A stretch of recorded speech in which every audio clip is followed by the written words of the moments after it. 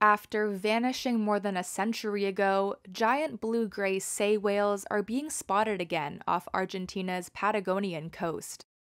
The species was relentlessly hunted in the 1920s and 30s, but in the last 50 years, global bans on commercial whaling have helped them bounce back. Biologists call the comeback a global conservation success, but urge countries to protect whale moratoriums. Biologist Mariano Coscarella leads research project Proyecto Sei. The team has fit satellite trackers on some sei whales to map their migration patterns. Coscarella says it's taken decades for numbers to recover to an amount where the whales can be sighted again, which only started in recent years. What you have to bear in mind with this species is that they are a migrant species and swim for long journeys. So even though the species is seen in a country's jurisdictional waters, it impacts the regions where the species is found as it moves around. In the case of the sei whale, which we're studying, populations are starting to bounce back as the moratorium is still in force.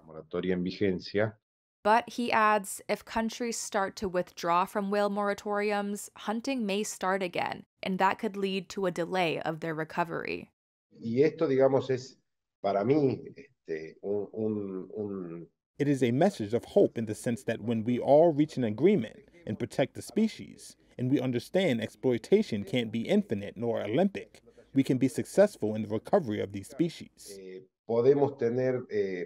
Éxito en la recuperación de estas especies en su estado silvestre.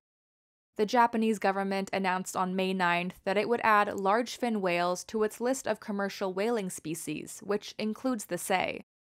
The news comes 5 years after Japan left the International Whaling Commission, a global body that regulates the commercial hunt of marine mammals. Firstpost reports from the world's second largest continent. Hello, I'm Alison LaGrange. A very warm welcome from Durban, South Africa.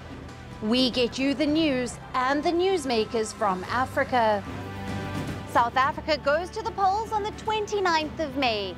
I will track the election and bring you ground reports. Is it the end of the road for the African National Congress? And will former President Jacob Zuma stage a dramatic comeback? From elections to climate change to innovations and opportunities. As the world's attention shifts, we report from Africa, the heart of the global South. Join me every weekday live on Firstpost.